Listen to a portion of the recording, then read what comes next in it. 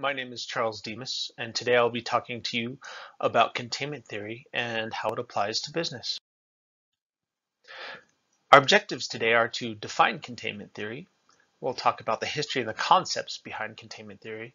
We'll also illustrate how the controls in containment theory can lead to either conformity or deviance in an individual. We're also going to define examples of workplace deviance, and we're going to talk about the controls that can be implemented to limit deviancy in business. So containment theory is defined by looking at the different factors that make a person either resist deviant or delinquent behavior or give in to it. The two main concepts behind that are inner containment and outer containment, and we'll talk about those here in a moment. Main research for this was done by Walter Reckless and some other containment theorists, and it began in the 1930s and continued on until the late 70s. It later became more control theory, but we're going to talk about containment theory today. The research was started figuring out what led to delinquency in children. And of course, those children later become adults. Containment theory also looks at the pushes and the pulls that influence a person to be deviant. Let's talk about inner containment. So inner containment is influenced by self-control. How disciplined are you within the person that you are to resist deviant behavior, or will you gravitate towards it? A good self-concept and ego strength are essentially your self-esteem, how strong you are within yourself and how comfortable you are with who you are. Parental bonds also affect inner containment. If you're raised in a two-parent home where you're able to get the proper discipline and care, or were you raised in a single-family home or single-parent home where one parent is working two jobs to just make ends meet, to make sure you've got power, food, all that good stuff. Were you growing up in an abusive home? All these things can influence your inner containment and whether you lean towards deviance or if you will consistently stay within cultural norms. Norm retention. How committed are you to conforming to the norms of society and what is expected of you? Goal orientation. How goal oriented are you? Are you willing to work as hard as you need to the right way to achieve your goals? Or are you willing to get to those goals in any way, shape, or form, including lie, cheese, steal? Outer containment has to do with the environment around you. And those things are like institutional organization, reinforcement of norms. So in the business world, how is the culture that you are working in, how much are they tied to cultural norms? Are they doing business the right way? Are they dumping toxic waste illegally into the ocean? Are they like Enron, where there is improper bookkeeping and hiding of debt and those types of things, where they're committing fraud? Are these things allowed in that culture, or are they ruled out, and are they spelled out? Excuse me. Are they spelled out in company policies? What are the goals that are set in the company? Are those goals? Are we going to meet those by any means necessary? Or are we going to obtain these the right way? The expectations that are set before you are kind of like goal settings, but are you expected to perform and be certain manner? Effective supervision.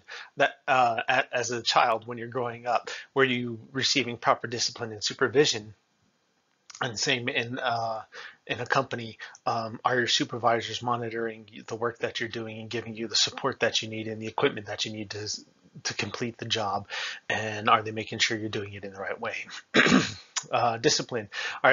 As a child, did you receive the proper discipline when you did act out, so you would maintain those cultural norms? And then within the company, are you maintaining discipline, and do you have progressive discipline policies in place for when people are behaving outside cultural norms with harassment or theft or fraud, those types of things? Do you have the proper discipline in place to take care of those behaviors? Belonging and acceptance.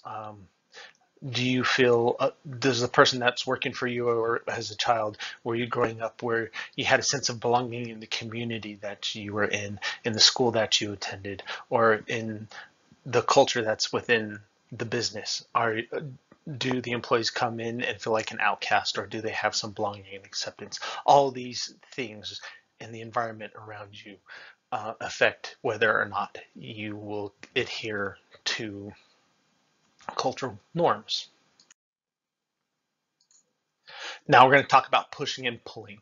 So pushes are kind of what's individual to you. It's within the individual, and it's kind of tied to inner containment. What's your internal drive?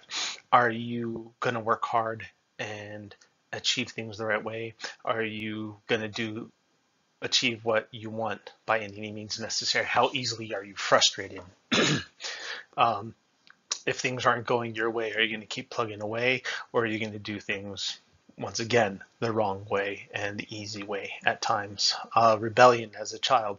If you've got very controlling family, sometimes, with religious kids, when things are very strict, sometimes they rebel against the cultural norm just because they can. Other things that could push you with it from within yourself is if you're told that you're not worthwhile and you're abused as a child, or society tells you. And remember, in the 1960s, we're talking about the civil rights movement, where minorities, especially blacks, are told that you're below the white man. You can't eat at the same restaurants. You can't attend the same schools. These things are going to affect you, and if you don't have that good inner containment, that good self idea, you might be more prone to deviant behavior, because if you tell me I'm trash, well, I'm going to be what you say I am, and you might be prone to more deviant behavior. And it depends on that inner containment and the outer containment and the environment in which you were growing up in, and your self idea. Now, this theory doesn't include pathology or compulsions, like kleptomania, some bipolar disorders, things like that. It's talking about the normal person that could be working for your company. What are these pushes and pulls that lead a normal person towards deviance or delinquency? Pulls on you are things in this, right? Once again, in society around you. Did you grow up in an impoverished home where decisions had to be made? Are you eating tonight? Are we keeping the heat on during the winter? Those types of things. And if you're worried about those types of things, are you willing to steal from others to make those ends meet?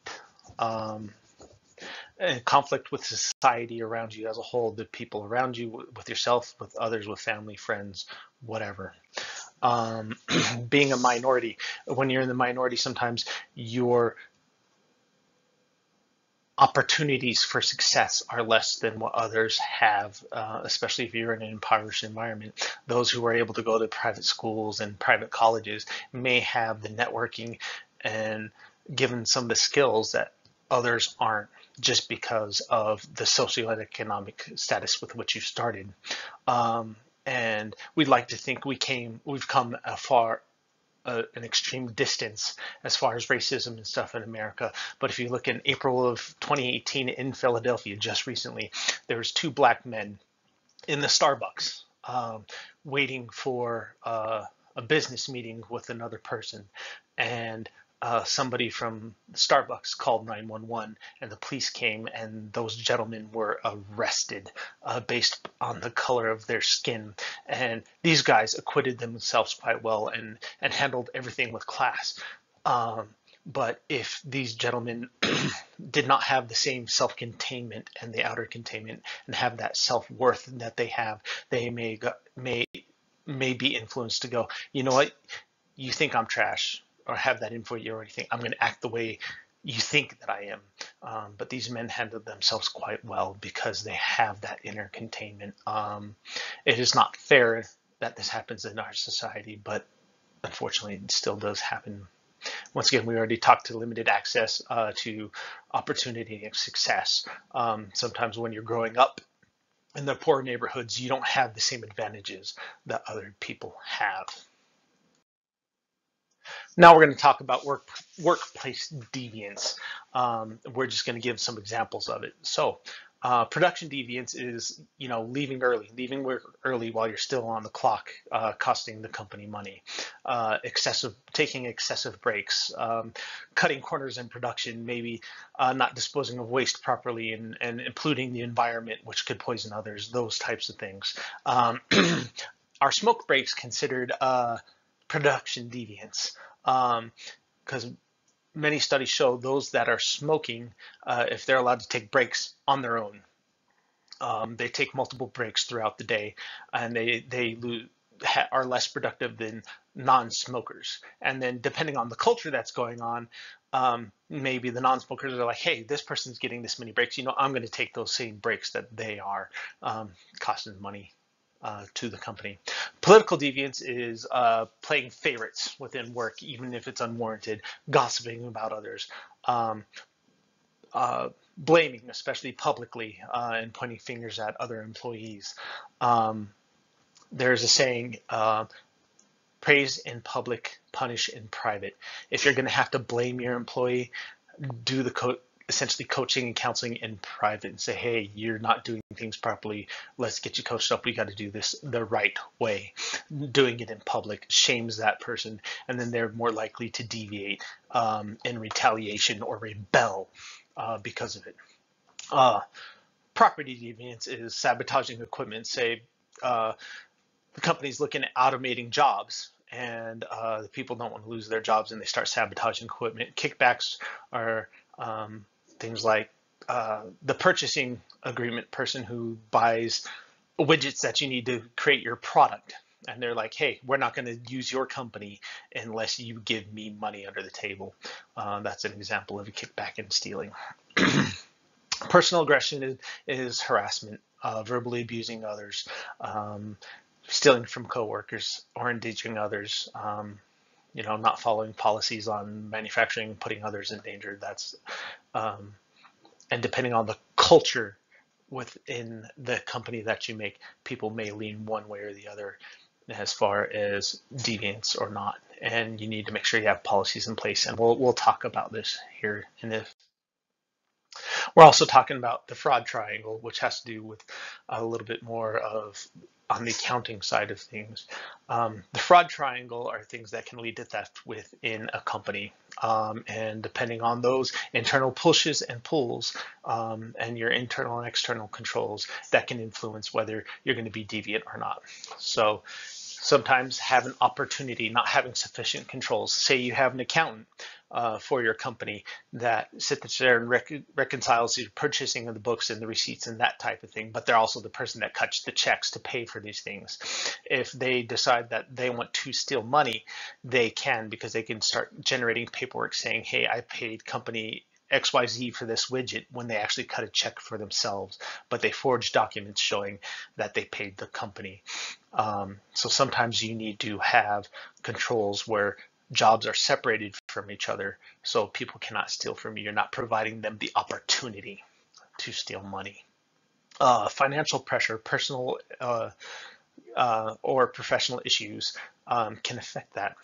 So if somebody feels like they're not getting rationalization paid enough by your company and they need to make ends meet, they may be more likely to steal. Or on the professional side, say you have sales goals and people that aren't meeting those sales goals feel pressure that they're going to get fired, like in the Enron case with the bottom 20% of performers. They were firing those guys.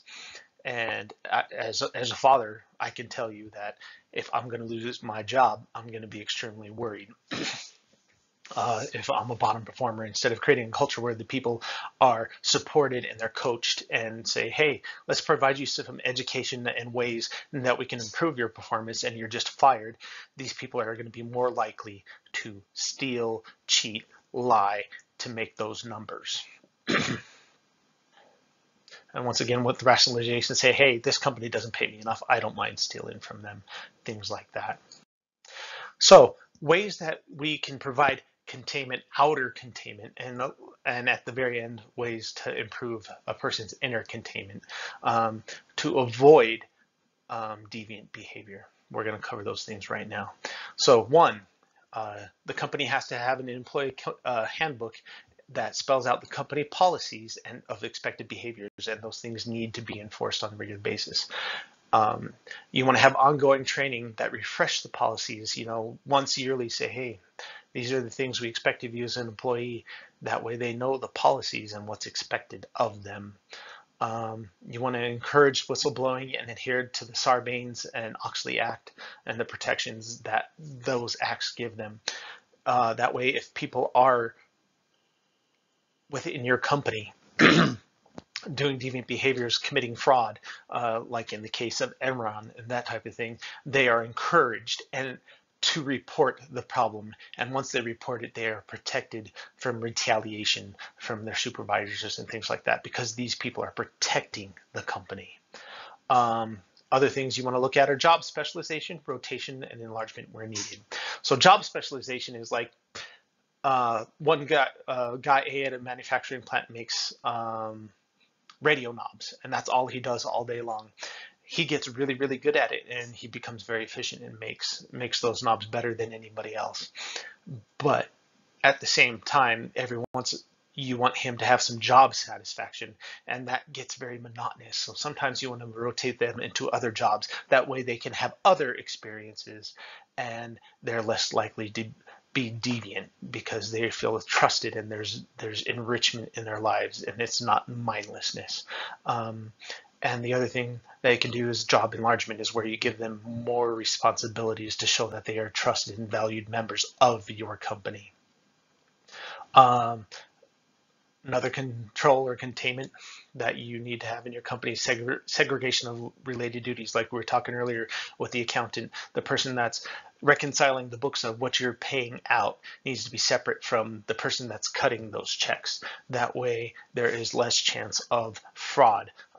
Same with you've got a cashier that cashes out the checks and stuff. You want to have a supervisor that gets their register receipt and reconciles that money. You don't want the cashier themselves doing that, because they can start fudging those numbers and stealing money. So you need to have segregation of duties where needed to protect your company from theft.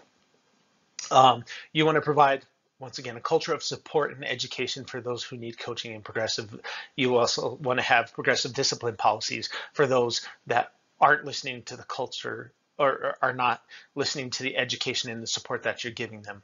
So the employees that are your bottom performers, you want to make sure that you're educating and coaching them up and helping give them the things that they need to succeed with in your company. That way they're doing things the right way, and you're teaching them how to do things the right way. And they're less likely to do deviant behavior. And then at the times when they have deviant behavior, you need to have the proper discipline policies and enforce those policies.